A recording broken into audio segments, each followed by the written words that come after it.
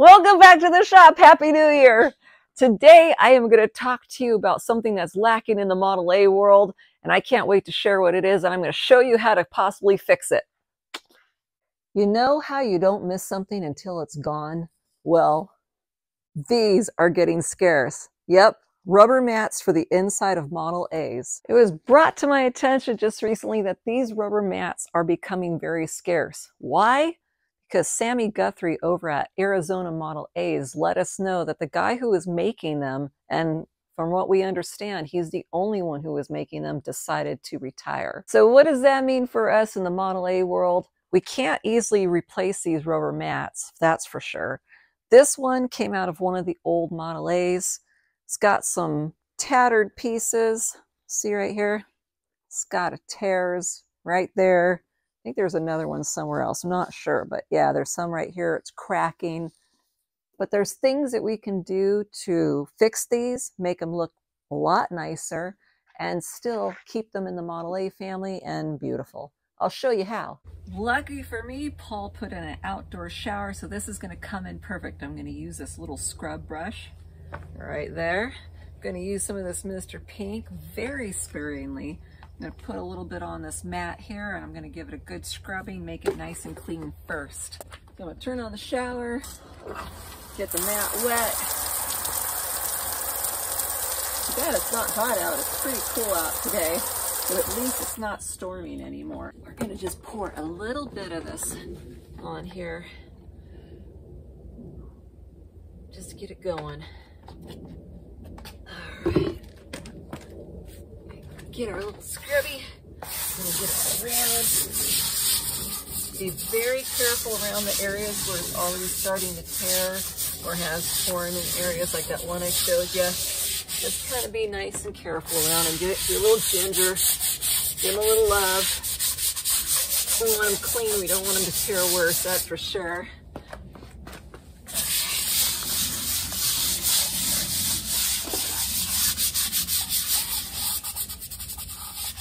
Real careful with this spot. This is where it's tore. All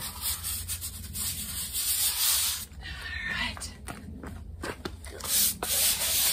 Doesn't even take very long.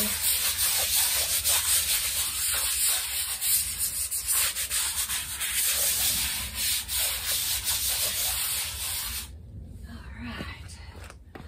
I'll get all the yucky grimies off.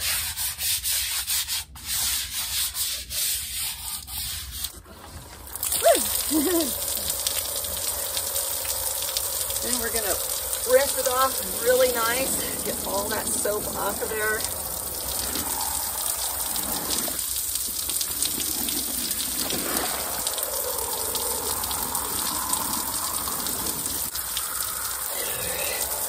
Try to do this without getting all wet. It's kind of nice not wearing a jacket right now. All right, going to rinse off that back side.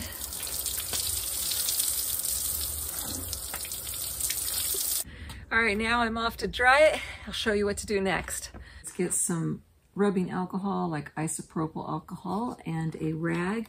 You're going to put it in the cracks. So I've dried this mat really well.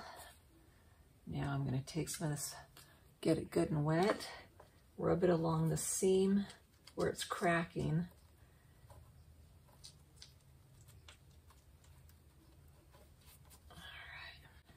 Then we had another one. I mean, it's supposed to be open here to get around things, but it's cracked through here, right in this spot, and it's cracked on the edge. So we'll get those also.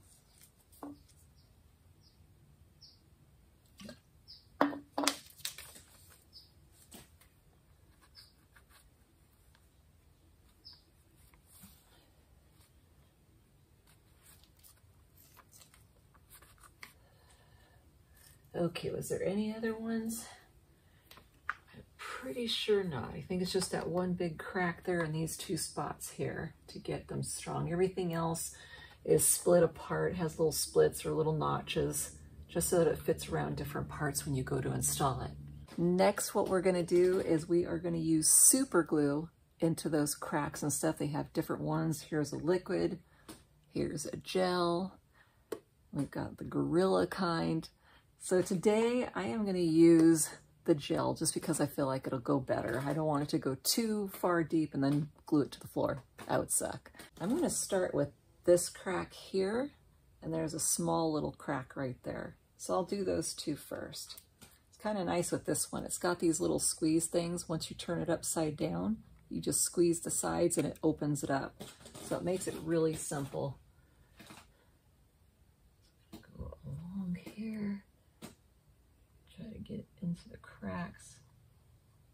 Once I get it in the cracks, put it back up on its end, and I'm going to hold this together. That way it dries in the right spot. Just going to hold it here for a moment. It's pretty cold today, but it should still dry pretty darn fast. So since it is so cold in here, it's going to take a while for this to dry, so got the heat gun. This will help things come along really nice. Ooh, this sucker gets hot.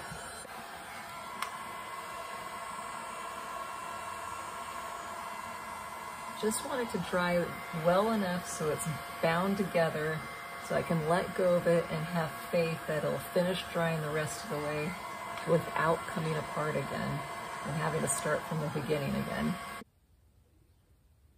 Okay, I feel like it's pretty good and bound, so I'm gonna really quick do the other little spot. See if we can get that going in the right direction.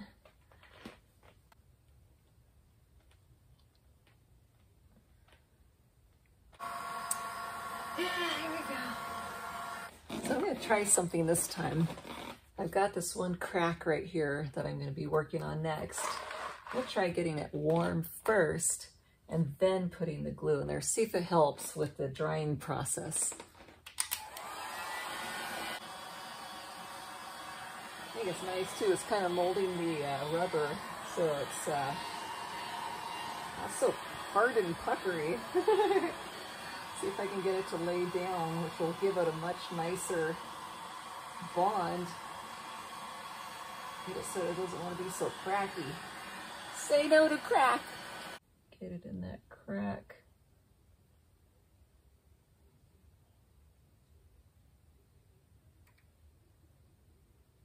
Kind of goes all the way this way. Try to stay right on that little seam.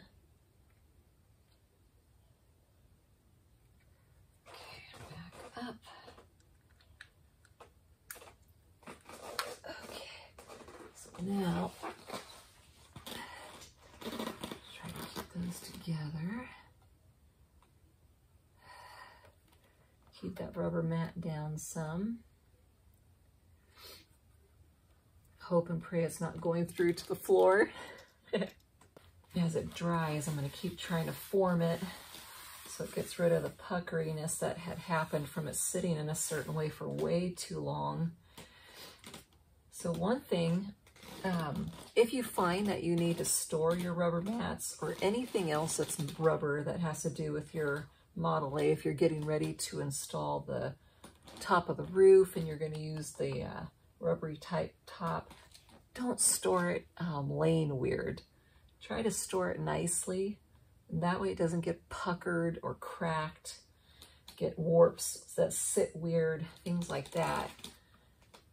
And that'll help a lot. All right, now that we got it under control more, I'll get that a little hotter, keep my hair out of the blower. See if we can get this to dry a little faster. I think while we're at it, I'll even get some of these other areas.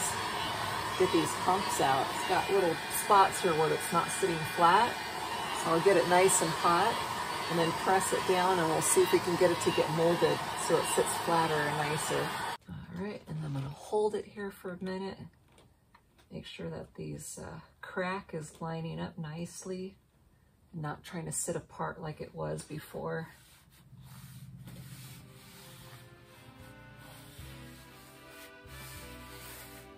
You have to massage your mat.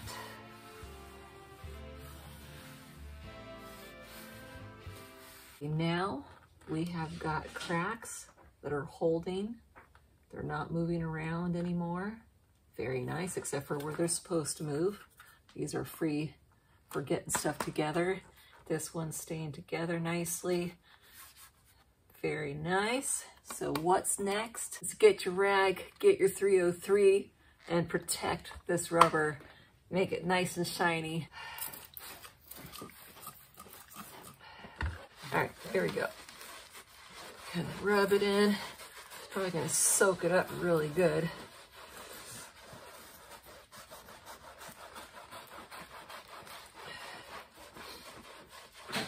I love this stuff. All right, a little more. Make sure you shook it beforehand.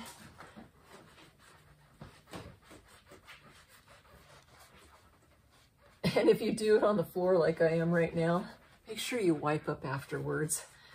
That way you don't get slick spots on the floor and go slip and fall. That's no fun. Give it one more good shaking.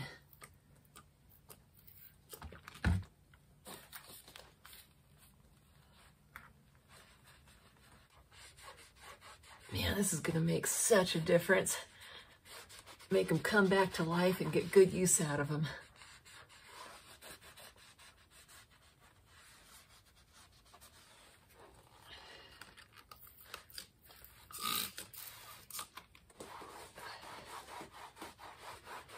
You can do the back side too, just at least to protect the rubber. Doesn't matter that it's shiny, but it's just for the protection.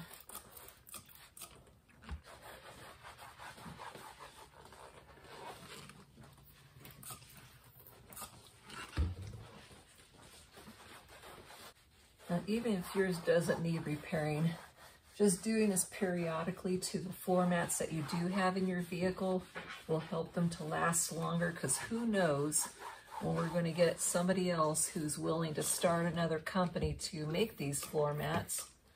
Hopefully we do. That'd be great. But until that happens, we've got to keep these protected so they last a really long time. And just like that, you got a beautiful mat again. So next what I've done is I've taken out these little circle things that were here. We're going to install this on Gandalf the Green. Now here, if you look closely, there is a little rectangular cutout right there. I got to get that popped out. It goes over the gear stick. And we're going to put this in there, make it fit. First, what we did is we measured. Let's go see that. Okay, so I measured from the underneath of the seat. It's right up against the wall there. Go to the front of the gear shift right there.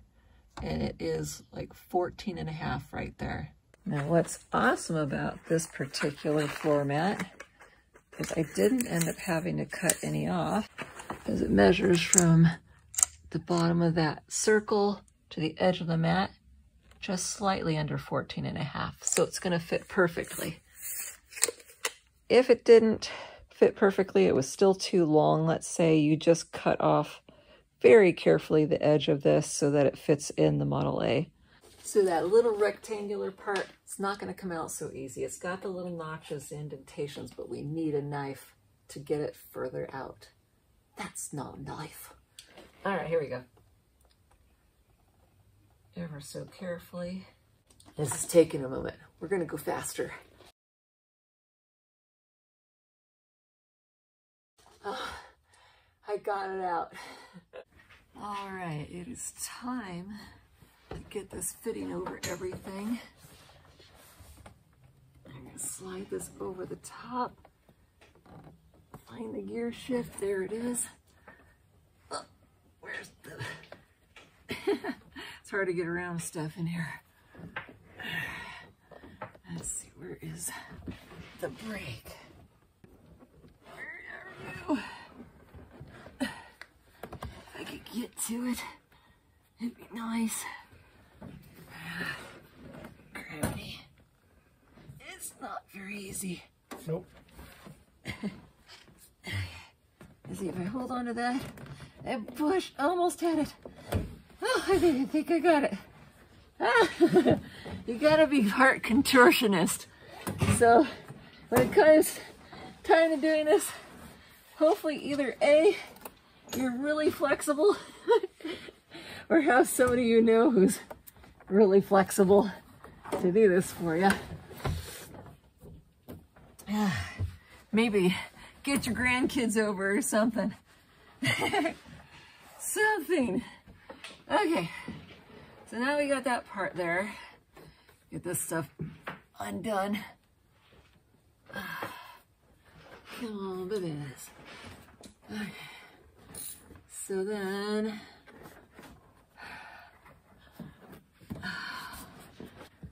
go around the foot pedals. Gonna get around that little doohickey there. And my hair's going in my mouth. It's all right though. Gonna go around there. Hopefully you can see what in the world I'm doing. I go there.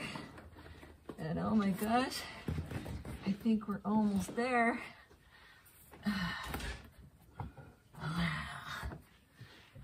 Woohoo!